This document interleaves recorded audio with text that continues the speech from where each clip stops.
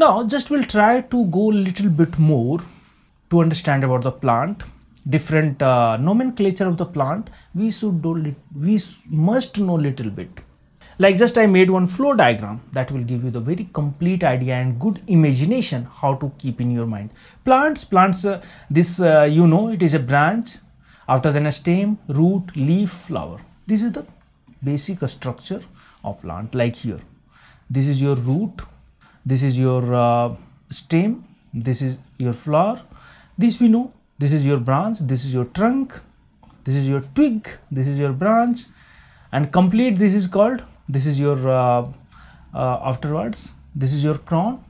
Afterwards, if you will come to the flower side, then again different type of anther is there, stigma is there, and ovary is there, carpel is there.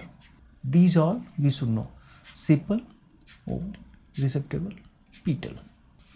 That much detail no need to, because this is again you can say botany part, but you just keep in mind, just to go through, just to, you can say expose yourself.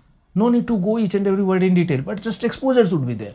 Once anywhere you will encounter, you will immediately be able to reconnect it is related to flower, it is related to plant, or it is related to a structure of the plant. Then these all parts just will go in little bit detail. Like plants, next will be branch.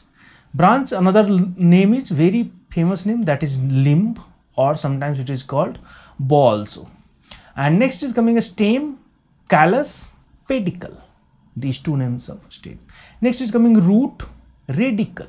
Anywhere if you are just finding any word related to radicle, that is will be root. After then fibrillose. Fibrillose, that is also related to root. Next is coming your leaf. Leaf means it may be sharp, it may be small, it may be based on that their shape or based on their hardness. Like one name is blade, one name is frond, one name is herbage, another name is ephilus. Ephilus is a, you can say, botanical name, but blade, frond, these all we can reconnect.